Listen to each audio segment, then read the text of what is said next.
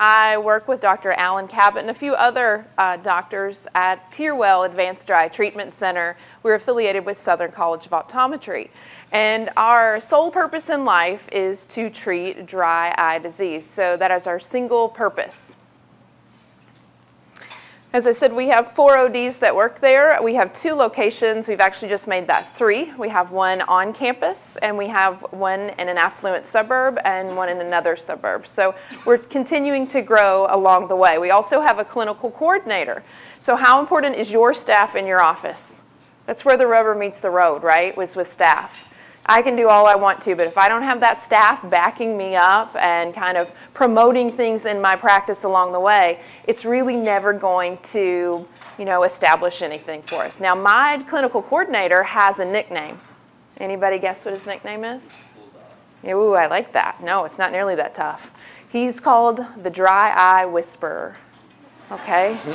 He can talk to anybody of any demographic, but we know our chief demographic, and that's evolving with time, but we see a lot of middle-aged, menopausal women still. It's still our primary demographic, even though we're seeing that digital device change.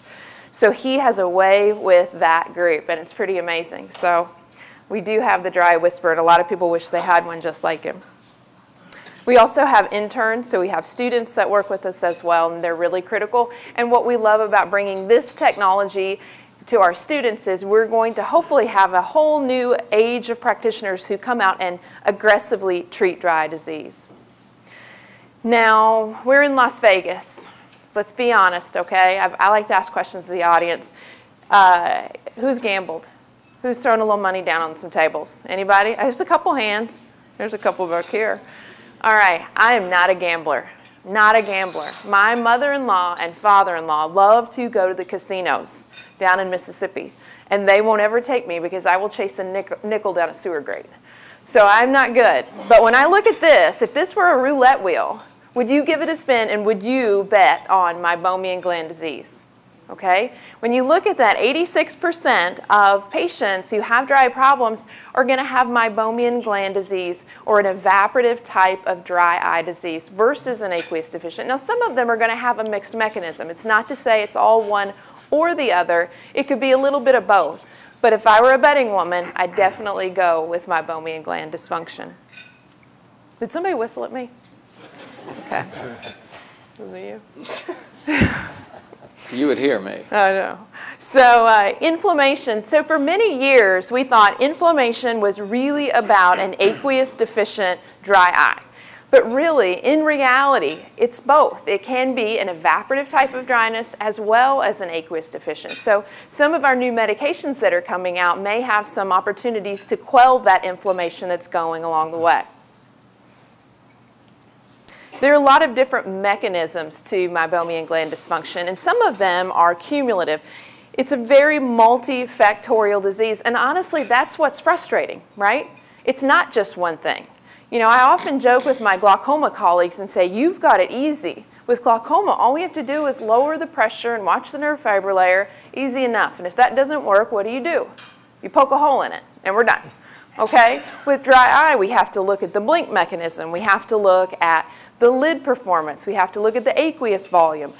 There's so many different factors that go into that, and Meibomian gland disease is the same. It's got a lot of cumulative factors that go along. So whether it's inflammation, microbacterial changes, it could be a lot of different features that all work together to kind of gang up on that patient and gang up on us as well as practitioners. Because our patients are frustrated by the disease, but we as practitioners are frustrated too, because why? There's never an end, is there? But never an end is an opportunity to build that relationship with your patient so that you have that lifelong treatment planning. So as we look, I'm going to bring all these up at once. It initially can start with microbial changes at the lid margin. So as that happens, we're having this self-stimulated cycle begin. So we have bacterial changes at the lid margin, and then we can see that hyperkeratinization. Now, who uses lissamine green in their practice? Anyone? A smattering, right? Not a lot, but we do have some dry people, obviously, in the audience who are interested. Lissamine green highlights a line called the line of Marks. The line of Marks is a hyperkeratinized or thickened layer of cells. As evaporative dryness progresses, that line will shift. It will go from posterior to the meibomian glands, transecting them and go in front of them. So you can well imagine if you have thickened cells over your meibomian glands, it's going to keep hitting them. Every time you blink, you're not going to have that meibum hit the ocular surface. With that, you're also going to have an increase in the melting temperature of meibum as well. Have gland blockage and resulting meibomian gland dysfunction. With that, we're going to get tear instability, a hyperosmolar tear, and inflammation will be one of the other side effects. So some research has been done fairly recently, and this was published in 2014, and what it looked at was to determine if meibography, if imaging the meibomian glands, could actually determine the functionality of them and the number. So it was looking at functional volume and number of meibomian glands. And what they found with our dry patients, and it was a fairly small sample size of 23 patients through their meibography, was that there were more glands nasally and centrally than temporally. And they also excreted the greatest volume of meibum. But they did also notice that if those glands atrophied, and they tended to atrophy more nasally, that they would still a lot of times have pretty good volume. It didn't necessarily mean that that patient was symptomatic. So the take-home message for me, because I have LipiFlow in my practice, if I see atrophy, that doesn't mean it's a no-go, that the patient's doomed. It means I can still go in and stimulate the glands that they have and perhaps bring them back to a very comfortable status. Now, speaking of LipiFlow, I have LipiFlow in my practice. I've had it there for about 2 years, and it works really well. Of all the patients that I have treated, and I've treated over 100, and keep in mind, my patient volume is fairly low relative to a private practice because I'm institutional. Of all the ones that I've had come in and do the treatment, I haven't had anyone say they wish they hadn't done it. It's been really successful for us. Now, certainly we set our expectations in line so that they're comfortable and know what that's going to be. The treatment itself is a 12-minute procedure. It has almost like a scleral lens that fits over the eye, and then it's going to apply some heat and gentle pressure. My patients usually refer to it as, and I quote, spa-like. So it's very comfortable for them.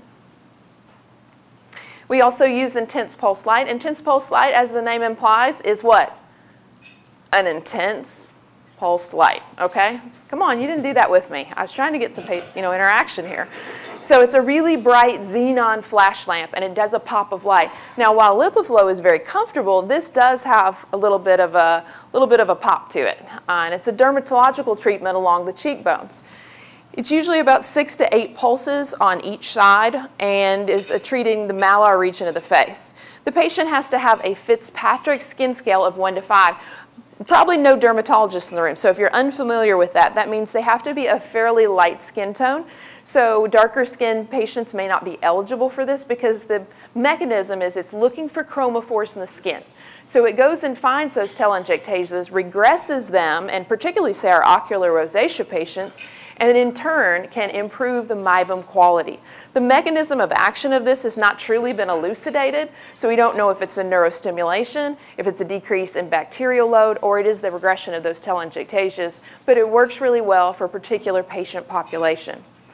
It's here you can see some pre-op pictures, or pre-treatment pictures from IPL. A lot of telangiectasias at the lid margin, just a meaty red lid, both in upper and lower. Now, treatment is only going to be to the lower region, but as we come back to see our post-op treatment, you can see a pronounced regression in those telangiectasias at the lid margin. Now, certainly, as you can see here, this guy's had a lot of other problems in his life with the anterior chamber IOL, but the regression of the telangiectasias is pronounced. And so one of the side effects is cataracts. So she removed and put an IOL in, right? Is that correct? Right, and that's not a side effect. Don't put that out there. But it isn't without side effects. I will say that. You can have some redness of the skin. Patients can't be on photosensitive medication like doxycycline and that type of thing. So things to consider. So thank you for that. BlephX is one of the final things that I'm going to talk about. It's a micro blepharoexfoliation for cleaning the lid margin. Now, typically, I'm going to use that for blepharitis, Demodex, things like that. But tests that they've done or studies that they've done at ARVO in 2014 actually looked at it for MGD. So it was really more of a posterior blepharitis, and the results were pretty remarkable. And that was a fairly small study and looking at only 20 patients, but they improved OSDI, fluorescein tear breakup time, and blepharitis severity with using the BlephX. So excellent treatment too. So here's a few post-op and pre-op pictures. Again, you can see the improvement in the blepharitis in the top pictures, but if you look at the glands in the lower pictures, they look meaty and swollen and inspissated in the pictures on the side, and then at the post-treatment, it's much, much improved. You can also consider, we work a lot of times on the outside of the body, right? We are always doing things to the outside to improve meibomian gland function, but it's great to have, because it's a multifactorial condition, to come at it from several different perspectives. And using things like omega-3s as well as omega-6s supplementally is really beneficial to the patients. I use a lot of omega-3s and omega-6s personally, and my patients are using them as well. I've had some pretty remarkable patients who've been on Hydro-Eye. When they've taken Hydro-Eye, they say, I can even tell when I miss a dose. How many times have you had someone on another ophthalmic product and they say, oh, I notice when I miss a dose? You really don't ever see that. So, you know, my patients have been pretty dedicated to taking it.